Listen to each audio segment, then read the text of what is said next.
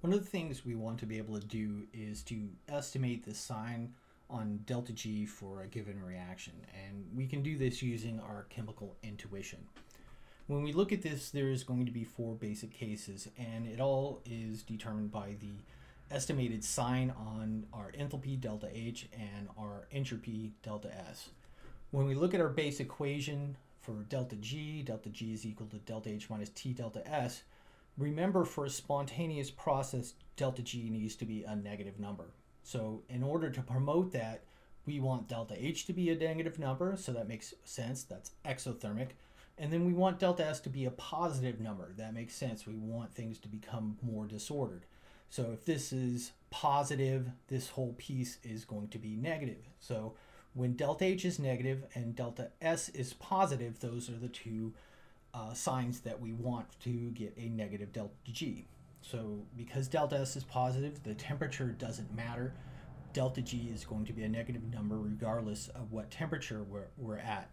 So this is called spontaneous at all temperatures, and this is case one. So no matter what the temperature is, we are always going to get a negative sign on delta G.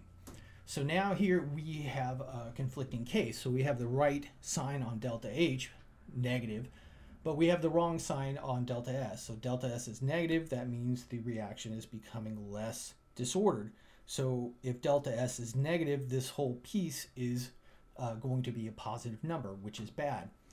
And the idea is, as temperature increases, this whole piece, which is positive, is going to be more important and eventually dominate delta H.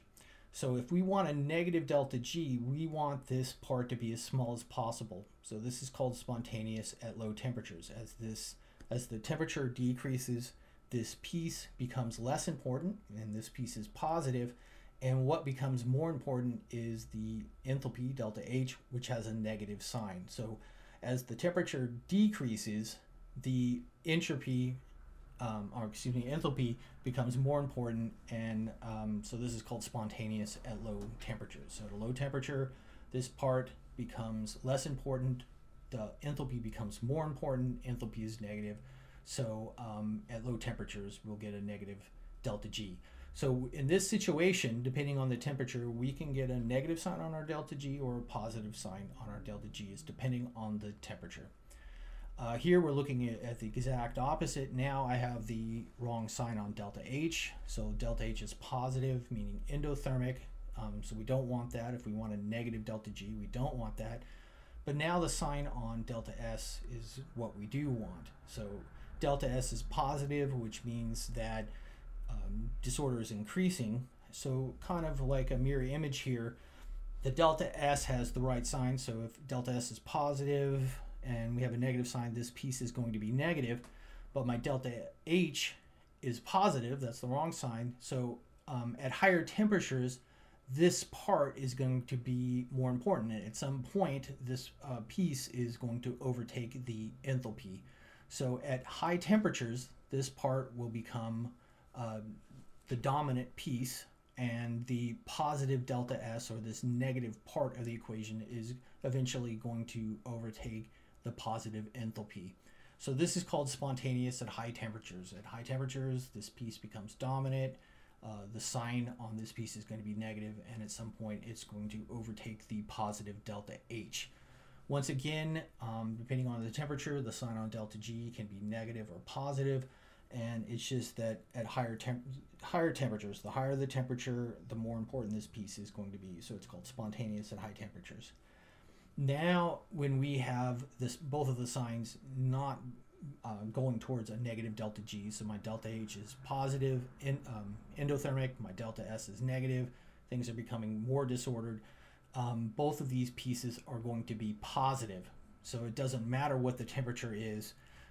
This piece is going to be positive, the delta H is going to be positive. Regardless of the temperature, my sign on delta G is going to be positive. So this is called non-spontaneous at all temperatures.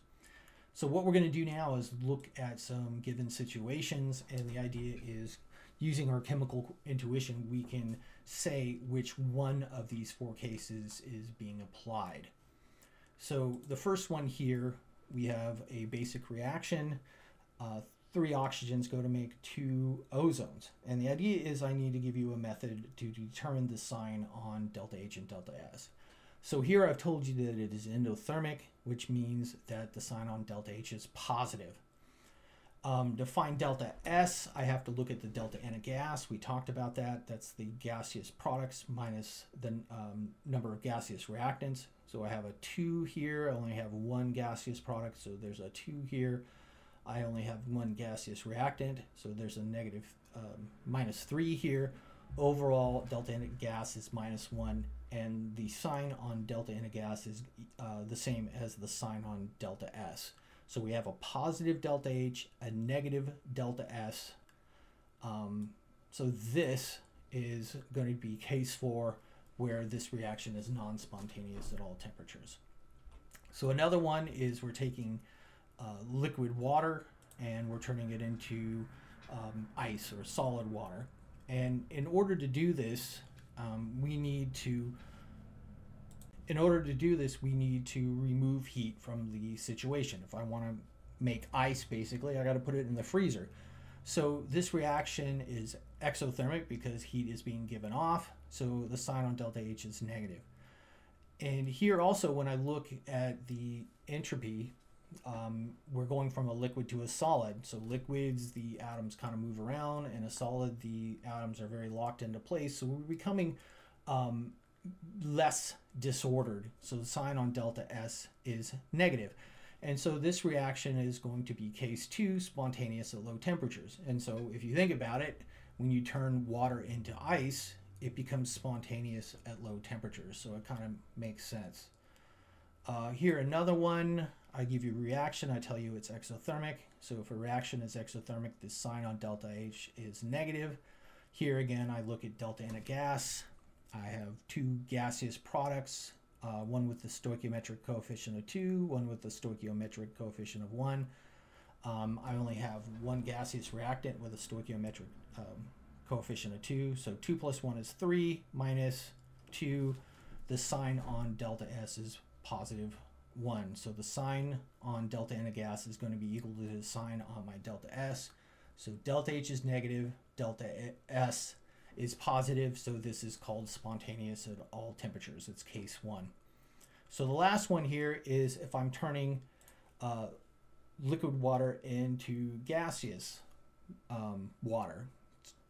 When we do this transition, we have to put energy into the system. So this is an endothermic reaction. You think about it, if I want to boil water, if I want to turn liquid water into steam, I have to put heat into it. So this is an endothermic process. Delta H is positive.